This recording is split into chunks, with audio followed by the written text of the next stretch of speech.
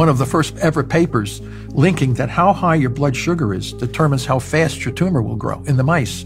And now how this has been replicated in all human cancers. The higher your blood sugar, the faster the tumor grows. The lower the blood sugar, the slower the tumor grows. Undeniable for all different human mouse cancers. Wow. So Warburg had said this a long time ago, back in the 1920s. He was taking slices of all kinds of human and rat, mouse tumors and slicing them up. And he noticed something really strange about these cancers. They take in less oxygen compared to the normal tissue from which they came. Wow, so they're kind of like oxygen deprived. And they were throwing out this lactic acid waste product that he was saying. And they were taking in so much more glucose than the normal.